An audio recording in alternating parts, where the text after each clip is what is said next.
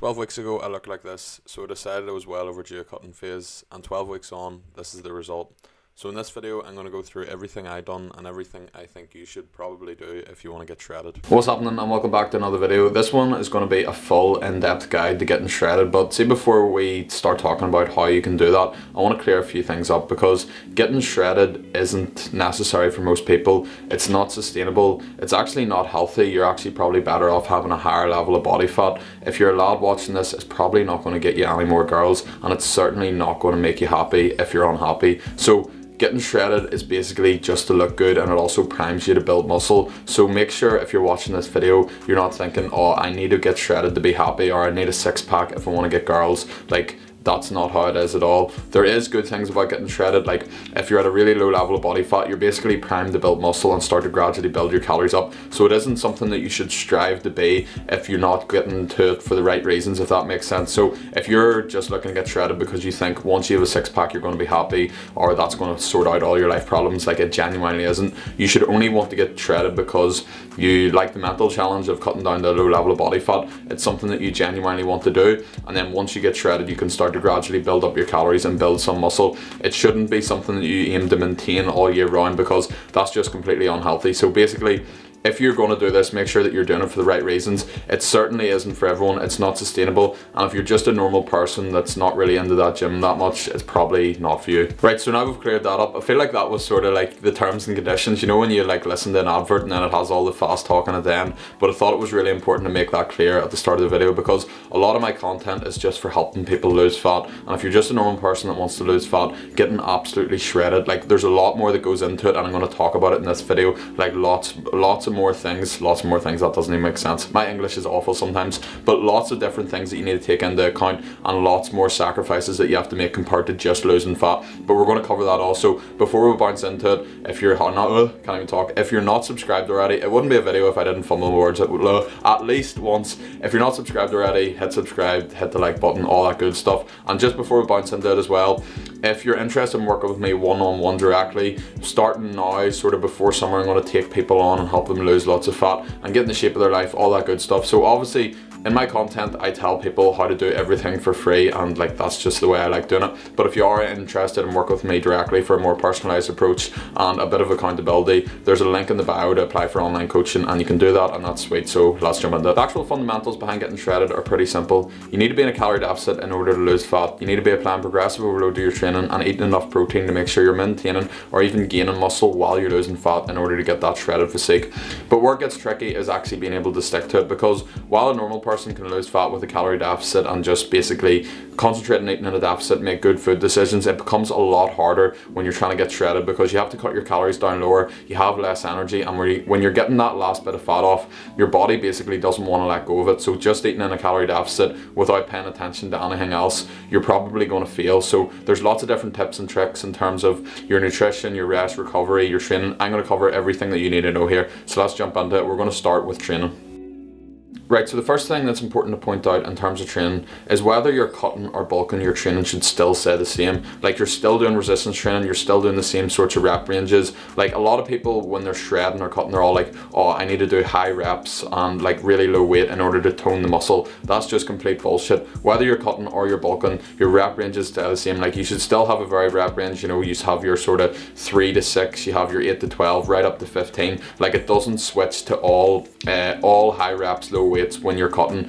Training stays the same, so that's the most important thing to point out. Like, there isn't even any change at all in terms of your training. Like, your training program, whether you're cutting or bulking, exactly the same. So the main difference between a cut and a bulk with your training is you're going to be a lot less strong, and you're going to have a lot less energy when you're cutting. This is because you don't have as much calories as you're used to. It's going to be harder to build muscle, it's going to be harder to get stronger, but the most important thing to remember is you still want to be applying progressive overload. Now, when most people think about progressive overload, they think about adding more weight, and this might be quite easy to do when you're in a surplus, but when you're in a deficit, and especially when you get to the end stages of your deficit, when you're trying to get that last bit of fat off, adding more weight every time just isn't possible. So there's lots of different ways that you can progressively overload. You can add more reps, you can add more sets, you can reduce the rest time, or you can increase the time under tension. So as well as that, if you can add more weight while you're cutting and you have the energy to do that, that's completely fine. But the most important thing to remember is just because you're not adding more weight because you don't have the strength to do it while you're cutting doesn't mean that you can't progressively overload in other ways.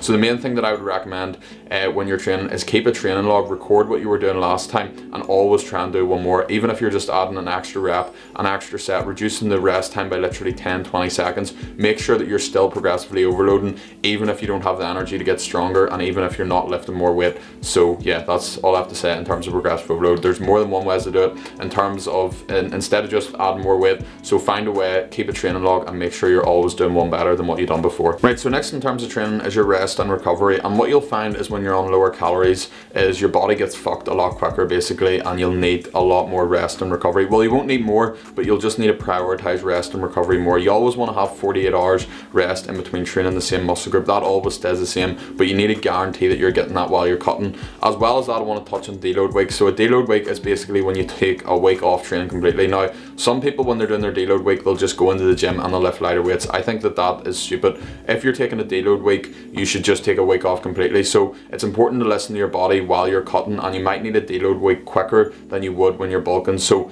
I take a deload week maybe sort of every 8 to 12 weeks when I'm bulking, but every sort of 6 weeks when I'm on a cut. I just find because my body is like, fuck, I actually need a deload here. So say for example, at the minute I'm on a deload week and I just do absolutely no training at all. So what's important to remember while you're cutting and you're training, that you listen to your body. You might need a deload quicker than you will when you're bulking, if that makes sense. So a lot of the time you can have deloads programmed in, so you can say like on week 8 I'm going to take a deload, but I would say it's important to listen to your body, and even if you don't have a deload programmed, don't be afraid to take one, because your muscles actually repair and grow when they're recovering. So if you're always hammering it and your body is completely fucked, you're actually not going to grow. So don't be afraid to take a deload week, maybe even every 5 to 6 weeks. You're not going to lose muscle mass, and if anything, it's going to have added benefit. Right, so next up I want to talk about cardio, because a lot of people will just try and hammer themselves with cardio. Now, the most simple way to put this is if you want to look like someone that does loads of cardio, then do loads of cardio, and if you want to look like someone that lifts weights, then lift weights. Obviously you can still use cardio and it's still extremely beneficial, and I will never tell anyone not to do cardio because it's amazing for your heart health, your cardiovascular health. But in terms of getting shredded and looking good, you only want to be doing sort of 2 to 3 cardio sessions per week. You don't want to be absolutely hammering yourself with cardio, because what that's going to do is actually eat into your like rest and recovery for your weight training sessions, your weight training sessions, and actually affect your performance in the gym.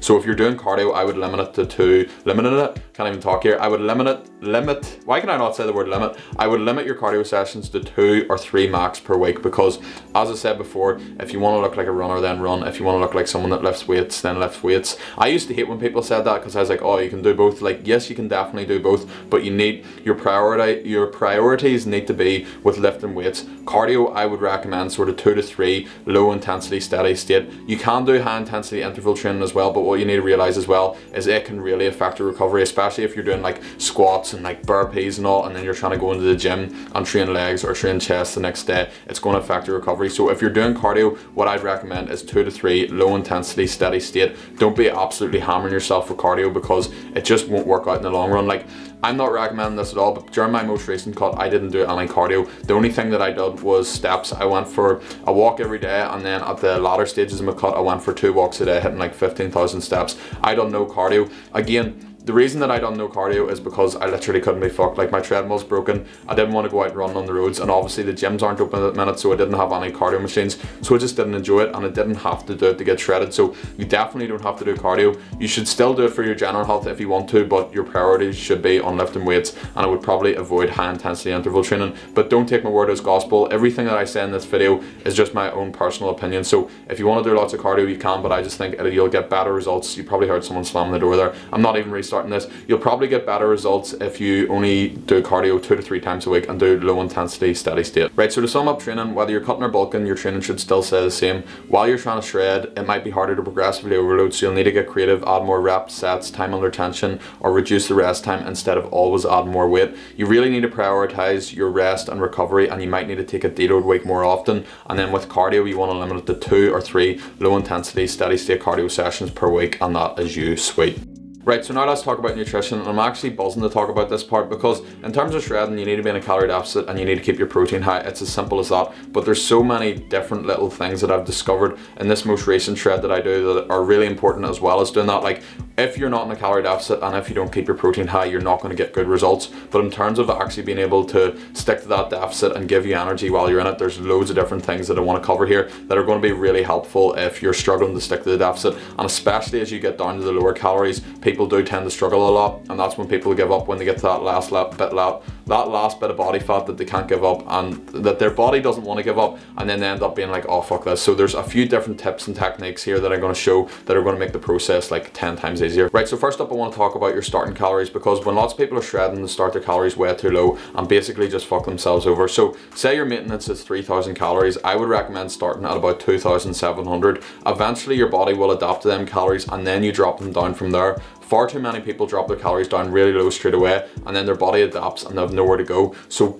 start them, what I'm trying to say here, start them as high as you can get away with, because metabolic adaptation will occur. And if you haven't watched my video on that, definitely go watch it. I think it was my most recent upload, or else the one before that, where I talk about how your body adapts to the calories that you're on. So you don't want to start them really low because your body will eventually adapt. So start them about 300 below maintenance. That'll last for like maybe a week or two, and then drop them down and then drop them down, because you don't want to use all your tools in one go, if that makes sense. So say for example, if you at the very start of your cut, if you cut down to like 2,000 calories and your maintenance is 3,000, and add in cardio and add in loads of steps straight off the bat, and then when your progress stalls and you still have fat, you sort of have nowhere to go. So what you want to do is firstly start by slightly reducing the calories, and then once the weight loss stalls or once fat loss stalls, then reduce the calories, and then once it stalls again, then you can add more steps, and if it stalls again, then you can add a cardio session, and then if it stalls again, you can drop the calories down. So do one thing at a time, don't do everything at once, because eventually progress will stall and then you'll have nowhere to go. Use one tool at a time instead of using all your tools at the same time, if that makes sense. So now let's talk about protein, because I've already said that it needs to be high, and the usual recommendation that I give to people is about 2 grams per kg of body weight.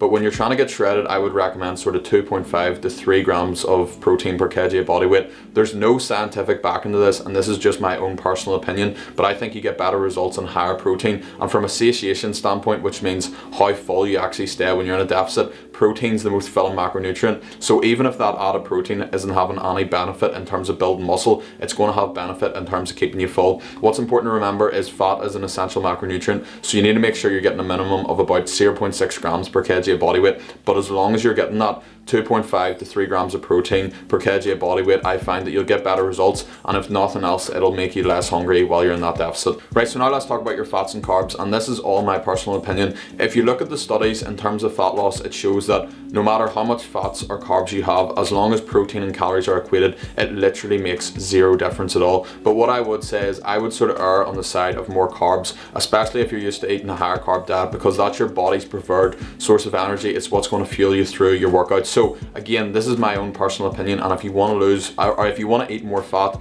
you can, and results will basically be the same. But in terms of giving your body the correct energy that it needs to fuel you through your workouts, I would recommend eating a higher carb. So what I'd recommend doing is eating your 2.5 to 3 grams of protein per kg of body weight, and then eating 0.6 grams per kg of body weight of fat, and then filling the rest up with carbs. I think that that's the optimal split. But again, this is my own personal opinion. I'm not saying this is fact. If you want to eat more fat and you feel better eating more fat, that's completely fine. But I just wanted to give you my sort of preferred macro split when I'm cutting. Right, so now I want to sort of go into carb timing. So this is something that I paid absolutely no attention to at all when I had higher calories. But see, once you get to low calories, you'll find that your energy is really low for your workouts and you're really struggling. So what I find is best to do is if you can load up on like a load of carbs prior to your workout. So I was sort of working out at sort of about did I just say sort of twice in the same sentence? I was working out at around 1 p.m. or 2 p.m. So what I found best was at 11 a.m. if I had like a big bowl of oats for some slow release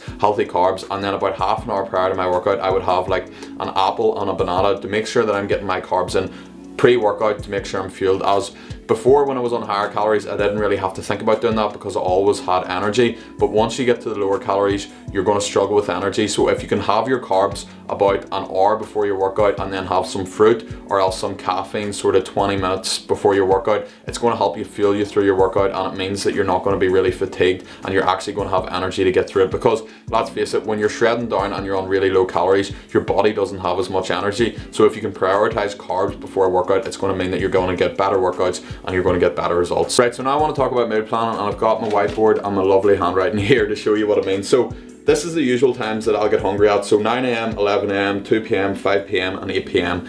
It's better while you're shredding if you always eat at the same times, because your hunger comes in waves and it's more of a mental thing. So these are the times that I always get hungry at. So I eat at 9, 11, 2, 5 and 8. So no matter what I eat, I will always get hungry at these times. So say for example, if I eat at 11 AM, I won't get hungry again at 2 PM. But if I eat at 11 and then I eat at 12, even when I'm not hungry, I will still get hungry again at 2 PM, even though that I've ate at 12, because your hunger is more of a mental thing. I think we're done with that for the time being. Your hunger is more of a mental thing. Ignore my dogs barking too.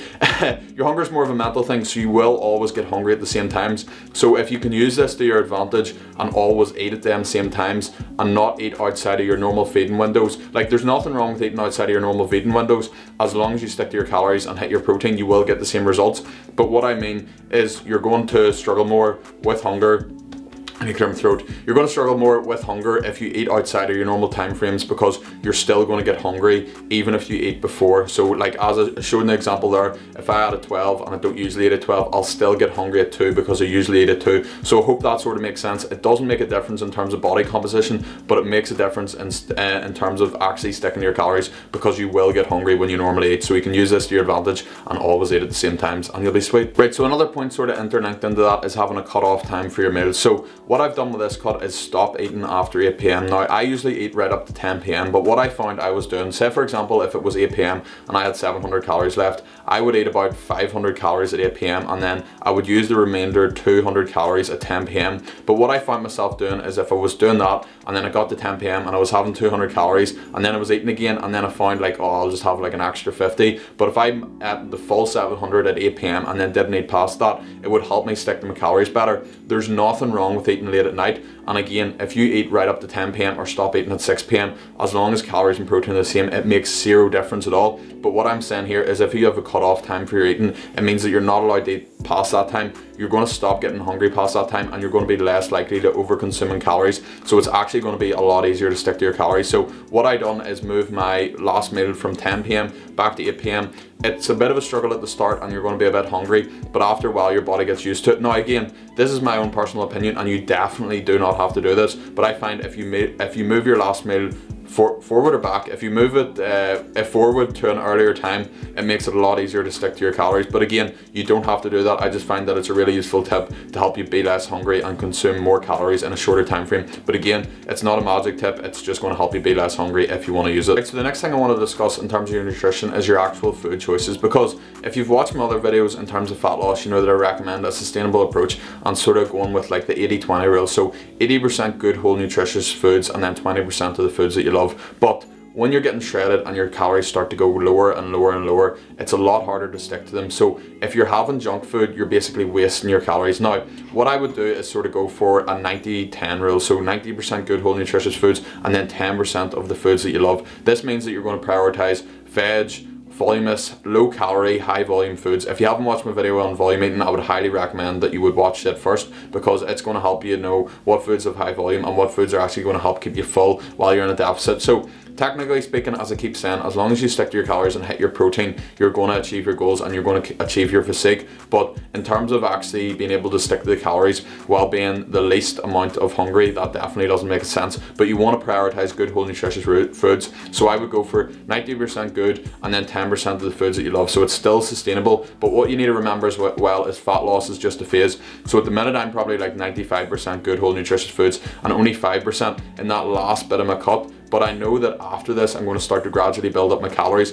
and it's not like I'm going to have to stick to this to life. So while fat loss should be sustainable, getting actually shredded isn't something that you should be able to sustain, because it will end after the 8 or the 12 weeks, and then you'll build your calories up after that. So you should have that end goal in mind. You're not going to have to stick to this sorts of food forever, but in terms of sticking to the low calories, it's better if you prioritize the good foods and have less allowance for your bad foods till you get shredded, and then you can build your calories up after that, and you can have a chocolate bar again. Happy days. Right, so to sum up nutrition, start your calories as high as possible and then only take them down when you need to. Use one tool at a time. So sometimes you might take your calories down, other times you might add steps, other times you might add cardio. It's up to you. Don't use all your tools at one go. You want to prioritize your healthy foods. You want your protein to be really high, about 2.5 to 3 grams per kg of body weight. You want to have carbs before your workouts to make sure you actually have energy. You want to eat at the same time every day, and you potentially want to have a cut-off before your last meal. But again, everything that I'm saying here is basically irrelevant as long as you stick to your calories and hit your protein.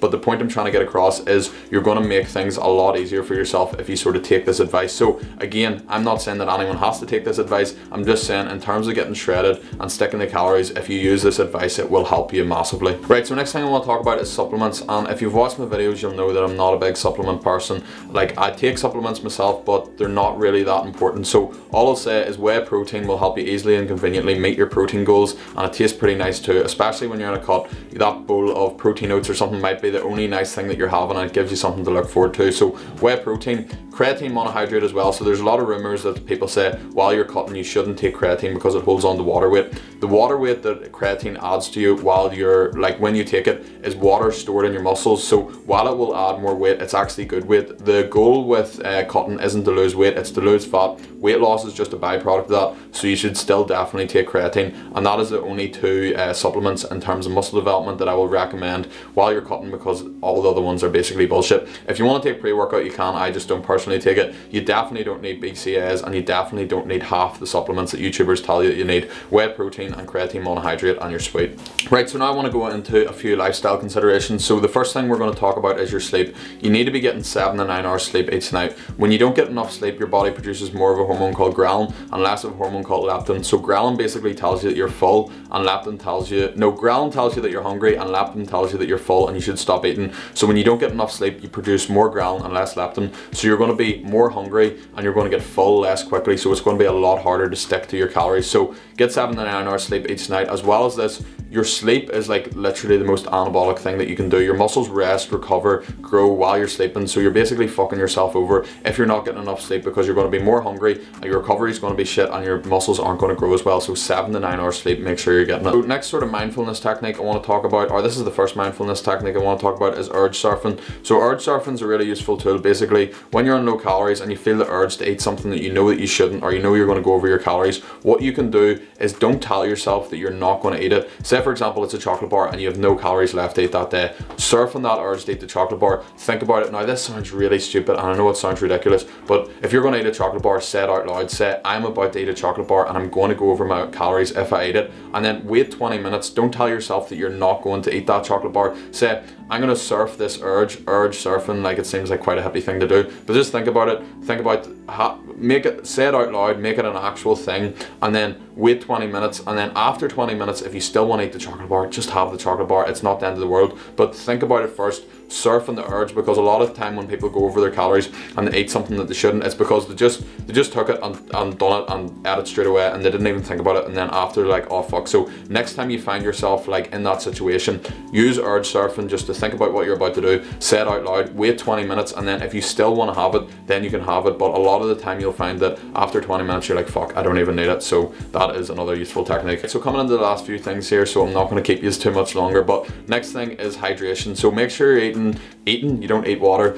2 to 3 liters of water minimum a day. So this is going to help keep you full, especially when you're in a deficit. And water, you need water to survive. Like, I don't need to sell you the fact that you need to drink water, but it's mostly down to the appetite suppression. Like, a lot of the time when people aren't drinking enough water, they think they're hungry, but they're actually just thirsty. So 2 to 3 liters of water a day minimum. What I find helps is if you fill up like a 2-liter water bottle at the start of the day, you know that you have to drink that instead of just having glasses. So get a big water bottle filled up at the start of the day, and that'll remind you to drink it. So next up is your steps, and I touched on this briefly earlier. I said how I've literally just walked and didn't do any cardio. So aim for 10,000 steps each day while you're cutting. And then, as I said before, about using one tool at a time. So when your fat loss stalls, what you can do is increase your steps, especially if you're in really low calories. So for example, I started my calories on 2,800, then dropped to 2,600, then 2,400, and eventually I was on 2,200, and I didn't want to drop my calories any further. So what I did instead of dropping calories is just add more steps. So started off at 10,000 and then 12,000, and then on the latter stages here I'm at 14,000. So steps are a really useful tool, and like especially another thing that people often overlook, and this has nothing to do with cutting, getting out for a daily walk is amazing for your mental health. Like I don't know when it is when you're watching this video, but at the minute we're still in lockdown. A lot of people aren't leaving the house at all. So steps are a really useful tool for your mental health and to help you burn calories. You can add them in when your weight loss stalls to help you continue to lose fat and get that last bit off. So yeah, make sure you're getting your steps in. And if you don't have a smartwatch, definitely recommend getting one of them because it helps you get track. And then like say some days if you're I feel like I'm just rambling here because it's near the end of the video. I've been talking for absolutely ages, but say if some days you're looking at your smartwatch and you've only done like 2,000 steps, it actually triggers you and goes like, right, I need to go for a walk here. So I would definitely recommend getting a smartwatch, making sure you're getting at least 10,000 steps a day, and then you can add more steps as you get deeper into your cut. Right, so the final thing I want to talk about is your environment. So you can have all the tools in the book, you can know exactly what you need to do, but if your environment's poor, then it's going to be a lot harder to stick to your deficit. So this goes for your friends, your family, anyone that you're around. If they're always eating shite food, they're always drinking, and they're always doing stuff that you know is going to keep you from your goals, you're better changing your environment and being with people who are going to help you achieve your goals. Now, I'm not saying tell all your friends to fuck off, because obviously you shouldn't do that. And if you're someone that feels like you're at a stage in your life when you just want to enjoy yourself, you want to go out and have a drink with your friends, that's probably more important than getting shredded. But if you want to commit to the goal of getting shredded, your environment is massive. So watching who you're hanging around with, watching what they're doing. If you feel like when you're always with these people they're keeping you back from achieving your goal, then stop hanging around with them so much, at least till you get to the level of body fat that you're happy with. But again, if you feel like you're at a stage in your life where you don't give a fuck about your level of body fat, like, and you just want to hang around with your friends, you want to go out for meals, then do that too. It's about knowing like what you should do and what's right for you. I'm not going to tell anyone to stop hanging around with your friends because they're going out and drinking, because that would be pretty fucking stupid. Know that like the whole point of this video, yes, I'm telling you how to get shredded, but is this something that you actually really want to do, like deep down, or do you think that it's just going to make you happy? Is it worth sacrificing? Like, because there's a lot of sacrifices that you have to make. If you watch my fat loss videos, I tell people that you don't need to sacrifice much to lose fat, because you don't really. But in terms of actually getting shredded, you do need to make a bit of sacrifice. So it needs to be something that you want deep down, and if you want to change your environment, you might have to do that to help you get to the lower levels of body fat, or at least make it easier for you. But I think the whole gist of this video is getting shredded isn't going to make you happy, but if it is something that you genuinely want to do, then here's the tips and tricks that'll make it a lot easier for you. So hopefully you enjoyed that video. Hopefully I didn't ramble too much. I think it was quite a long video. I went into detail on all the things that I think are most important. So yeah, let me know in the comments, drop me a message on Instagram. I'll maybe get back to you. I do have a lot of messages on Instagram. If you did like this video, give it a share, a like, a comment. I would really appreciate it. And if you think that I left something out, I can't even talk here because I've been talking for so long, but if you think that I left something out too, drop it in the comments, let me know what you thought. If you thought this was helpful, happy days, and I'll see you in the next video.